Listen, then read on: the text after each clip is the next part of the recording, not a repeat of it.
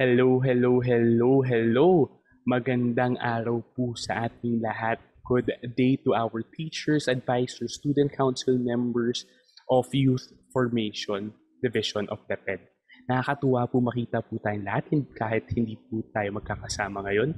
But nonetheless, I'd like to welcome you to Introduction to Digital Citizenship. So ito po ay parte ng programa ng Digital Tayo at ang goal po natin kasi sa Digital Tayo ay magkaroon or itong tatlong pillars na nakikita po natin sa screen. We want to build awareness, educate, and help you become thought leaders. So ano ba or kung bakit ba tayo nandito? Well, this is a collaboration with different organizations from around the Philippines. And of course, ang aim po natin dito is to help the youth, teachers, OFWs, parents, and whoever to become digital citizens. And take note of that term, digital citizens, kasi later on, malalaman natin kung gaano ka-importante ang pagiging ganito. So let's get the ball rolling. Start na po tayo. Dire-diretso na po natin ang ating pag-uusap tungkol sa Introduction to Digital Citizens. Ang una po natin kailangan malaman is paano ba natin ginagamit ang social media. Kasi ang topic natin ngayong araw na to ay patungkol sa social media and how we could use it. So ito ang slide natin on me and social media. So take note that this module will help you know and become digital responsible citizens in order for you to navigate the online world and to know how to protect yourself and other people as well. Kasi kita naman natin dito sa screen na to, may iba't ibang rason tayo kung ba tayo nagso-social media. Baka yung ilan sa inyo bilang mga student leaders ginagamit ng social media sa pag-share ng information tungkol sa mga proyekto or tungkol sa eskwelahan natin. Or para sa mga guro naman natin, baka ginagamit natin ang social media sa pakikipag-usap sa ating mga estudyante at mga magulang na rin. So bilang malaking parte ng ating buhay ang social media, syempre gusto po natin to gamitin syempre na may responsibilidad. Kaya po alamin po natin kung paano to. So to do this, let's first understand what digital citizens is or what is the term or what's digital citizens per se. So ang pagiging digital citizen ay nagpapakita na meron siyang kaalaman at may kakayahan para gamitin ang social media, ang internet and other digital tools responsibly. So kung kayo po ay gumagamit ng internet and other digital tools responsibly, automatic po, kayo po ay isang digital citizen. So paano ba natin to? Kunwari naman ilan sa inyo nagtatanong, yes, ginagamit ko naman responsibly, pero syempre gusto ko pa matuto ng mas marami pa at gusto ko pa malaman kung paano ko to mas magagamit ng mas mabuti. So that brings us to our next question. How do we become a digital citizen? It's easy. So tara, simulan na natin ang ating discussion. So ang DepEd Youth Formation Division, ang mga youth natin, ang ating mga teachers, ang mga student council members natin, I'm sure we can all become digital citizens in our own way by protecting oneself, our family and friends, and our community. These are the three aspects of being a responsible digital citizen. And to start off our discussion, let us start by talking about how we could be responsible and how could we protect ourselves. First things first, the thing that you have to know is that in anything that we do online, we leave a mark. And we call this mark the digital footprint. Ang digital footprint ay kahit anong behavior na ginagawa mo online. Mapapost man yan, mapashare man yan, mapalike man yan, sali sa grupo, mapashare ng informasyon tungkol sa sarili nyo, message man yan sa mga kasama natin. That is the mark that we leave. So any online behavior that you do will leave an impression on other people, and other people has access to this as well. So depending how you manage your account, baka marami po ang makakakita ng mga behavior na to. So what are the things that people see online in regards to your footprint? Ito po siya. Profile and personal information, post, messages, and what you shared and like. And those who could see is depending on your privacy settings, but mostly your online friends or your relationships. And from these things that they see, they could get the following information or the following things. Images. social media accounts, schools, jobs and employer, new news and stories, and of course, community or social groups that you are part of. So basically, lahat ng information na to ay makukuha nila sa social media. So other people could actually just search you online, search for your name, and then get information from you. So for example, nag-post kayo na fake news. Tapos, long ago pa yon, tapos biglang may nag-search ng inyong pangalan sa social media, tapos naka-public siya. Hindi makikita na nag-share kayo ng fake news. And on top of this, yung personal information natin, kunwari, ang birthday natin, ang full name natin, ang kung saan tayo nakatira. These are information that could identify you. So the next question that we have is, how do we protect these? Especially the digital identity that we have. How do we protect all of this? Well, there are three ways. Basically, the three ways are of course, choose the content that you show to other people, be wary of abusive content, and secure your account. So isa-isahin po natin to para malaman niyo kung paano. So of course, one thing that you have to take note of is that you have to be your authentic self.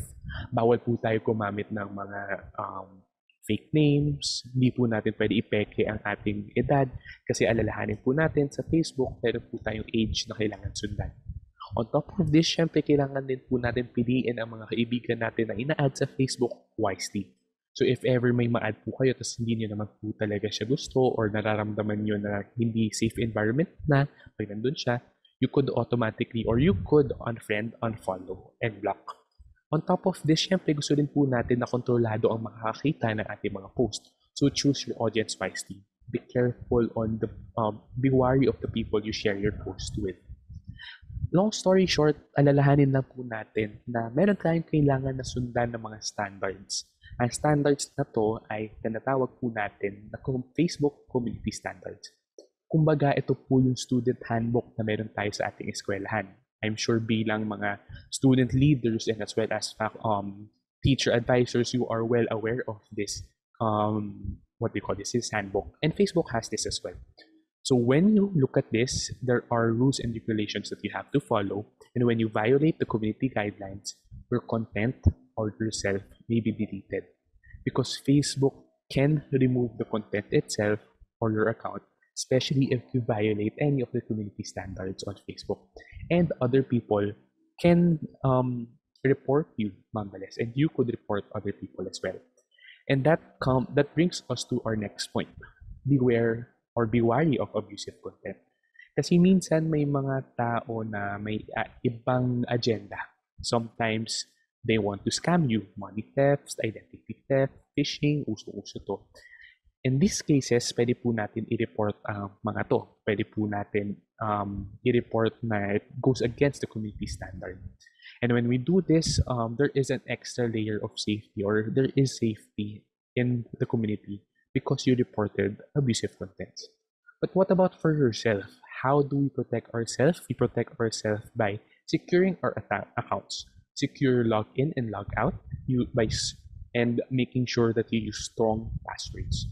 So, paano natin mapoprotektahan ang login and log out natin? Siyempre, meron po tayong settings and pwede rin po tayong gumamit ng security checkup. Sa security checkup, makikita po natin ang mga informasyon tungkol sa kung ano mga settings ang pwede natin gamitin para i-increase ang safety natin online. On top of this, pwede rin po natin i-open ang two-factor authentication. Now, going back to what we were saying a while ago, syempre gusto po natin na protektado tayo with our password. So, ang password po dapat natin has a combination of small and big letters and of course have different characters. And lastly is not too short. And when we do all this, remember that there are other things that we could add on. For example, pwede po tayo mag-set ng location privacy. Pwede rin po natin gamitin yung privacy settings. Pwede rin po natin gamitin yung security settings. And all of this are on Facebook. In terms of our privacy checkup, ito po ang ating mga proseso kung paano natin gagawin to. Maaari nyo po itong screen capture na lang po and makakatulong po talaga to para makita ano pang pwede natin gawin. And sa privacy checkup, ito po yung mga impormasyon na makukuha ninyo, A, B, C, D, and E, and of course, to sum it all up, alalahanin lang po natin na tayo ay may control kung ano ang pwede natin sabihin sa ibang tao or malalaman ng ibang tao patungkol sa atin. So just remember, set your strong password, enable login alerts, activate login approvals, and log out of unused devices. And lastly, do the security checkup. And when you are done with all of that, you become a responsible digital citizen by protecting yourselves. Next up, of course, gusto po rin natin maprotektahan ang ating mga pamilya at kaibigan. And to do this, one thing that you have to remember is that you are talking to a person on the other side of the screen. And remembering this, the key word is, of course, empathy. Kasi empathy is our ability to really feel what other people are feeling and experiencing from the point of view of other people. So kumbaga, nilalagay natin ang ating sarili sa sapatos or sa lugar ng ibang tao. Very powerful po ang empathy. And with empathy, we could actually practice positive online engagement. So we could do this by knowing your audience, knowing your place, or rather place ourselves in the shoes of others, by treating everyone as important, by being open, and of course, by being sensitive to the environment that we are in. So when you do all of this, we remember that we are in a safe environment.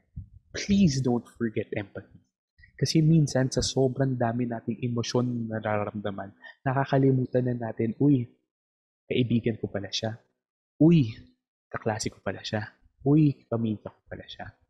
Remember, respect comes a long way.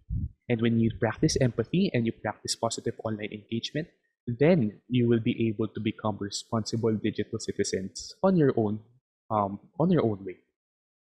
So now that we have an understanding of how we could protect ourselves, we could protect our family, our friends. The last thing that we have to remember is we don't just protect us or ourselves and our family and friends. We should also protect our community. How do we protect them? Well, the thing is, we have a lot of information online, and these informations are something that we share. Minsan itong mga impormasyon na to ay pinapakita natin sa ibang tao. At ang importante natin malaman dito na may iba't ibang klase ng impormasyon. Pwede ito maging fact, opinion, or false news, or false information. So these are the different types of information. As much as we like to share all the informations that we see online, remember that these are the things that we have to consider na iba-iba nga siya. So ano nga bang fact, opinion, or false news? Pinakamadali, fact. Fact is basically something that is true, meaning it can be proven. So ito yung mga bagay na based sa evidence, research with solid backing from reliable sources or individuals. Hindi po to based sa TikTok. Hindi rin po to based sa mga fake news peddlers, sa mga vloggers. Based po to sa reliable sources. Yes, pwede naman po magsabi ng facts ang mga vloggers, mga TikTokers, yung tawag, and mga vloggers themselves. But remember, look at their sources because that's when you know that this is based on evidence, research with solid backing from reliable sources or individuals. For example, itong imahe na to, masasabi natin ang image na to ay isang apple. And it is a fact. On the other hand, meron naman tayong tinatawag na opinion, something that cannot be proven. So something that cannot be proven is maybe someone's interpretation of something. This can be a thought of someone from the internet about a matter. This means an opinion may be based on someone's viewpoint or point of view. Kumbaga, may nakikita ang isang tao na apple sa kanyang bahay. And then sinabi niya, dahil yun lang nakita niyang apple, this is the only apple in the city. But when he goes out and see other apples, then he finds out that there are other apples in the city itself. So that's fact, opinion, and the last thing, and something that we should be very, very worried about is false news. Because false news is dangerous. So determining fact from opinion is a bit easy, but sometimes people present their opinions as facts. Or worse, some people would add details that aren't necessarily true and present them as illegitimate information. Yan po ang false news. Sabi ko nga may mga consequences ang false news and ito yung mga examples.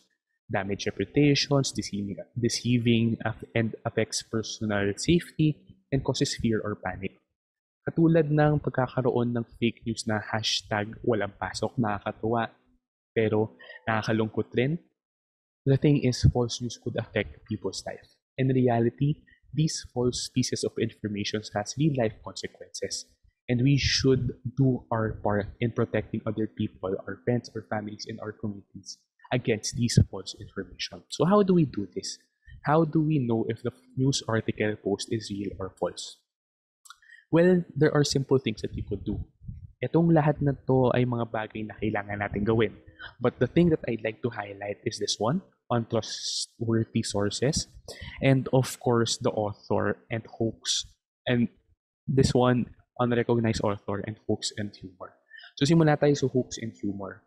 Tingnan muna natin yung article. Yung article man na to ay ginagamit ng mga tao para mag-invoke ng kakatawahan, or seryoso ba sila sa pagsusulat ng article na to or ng video na to. And tingnan din po natin, sino ba nagsulat nito? Check and see whether or not the author is of good standing. Google him, see his background, see his or her background, and verify siya ba ay reliable source. And the last thing that I'd like to share with you or give emphasis is emphasis on is on trustworthy sources. Minsan kasi nagsasite nga ng mga information or ng mga sources ang ating mga vloggers, TikTokers, pero hindi naman trustworthy sources. So unang kailangan natin gawin, highlighting everything, all of this, unang kailangan po natin gawin is check natin yung video itself or yung material itself. Does it seem to be false news? If it's yes, then pass. If it's a no, then look at the author, look at the source, and go and dive deep and understand if this information is true or false. At pag nakita po natin na hindi ito totoo, syempre kailangan din po natin to i-report. Sa Facebook, meron po tayong tinatawag na reporting of post. So when you see false information, ito po ang pwede natin gawin. And syempre, pag ginawa po natin to, makakatulong po tayo sa ating komunidad. Alalahanin natin na ginagawa po natin to para hindi lamang para sa sarili natin. Ginagawa natin to para sa ibang tao na kasama natin sa bahay, sa eskwelahan, at syempre sa komunidad. Gusto ko lang po sabihin na maraming false information na nakikita po natin online. And napakahirap po isipin na may naniniwala dito. So ako po ay naniniwala na bilang mga student leaders, bilang mga faculty or teacher advisors who are inspiration to our students, we ourselves do a part in making sure that what's online is only truth. We should avoid false information. So bring out your thinking caps, labas natin yung magnifying glasses natin, and remember, not everything that you see online is facts. So yan po ang impormasyon na gusto po namin ipakita sa inyo. Alalahanin po natin na tayo ay pwedeng maging responsible digital citizens. Alalahanin na po natin na kailangan syempre natin protektahan ang ating sarili sa pamamagitan ng pagkakaroon ng seguridad sa ating mga accounts. Alalahanin din po natin na kailangan po natin protektahan ang ating pamilya at kaibigan sa pagsisigurado na tayo ay nagkakaroon ng empathy and positive online engagement. And syempre, poprotektahan natin ang ating komunidad sa pagkakaroon po or sa pagsisigurado na ating mga impormasyon na pinapakita or papalaganap ay hindi false news. So yun lang po muna. Kung kayo po ay may mga katanungan pa, maaari naman po kayo pumunta sa Facebook Help Center. May mga common questions po na makikita kayo dito. And sa ngayon, ayun lang po muna. Maraming salamat po sa inyong lahat. And naniniwala po ako, bilang mga student leaders, bilang mga faculty or teacher advisors of DepEd Youth Formation Division, you have and you can become responsible digital citizens. Maraming salamat po ulit. And of course, as always, laban lang. Ingat!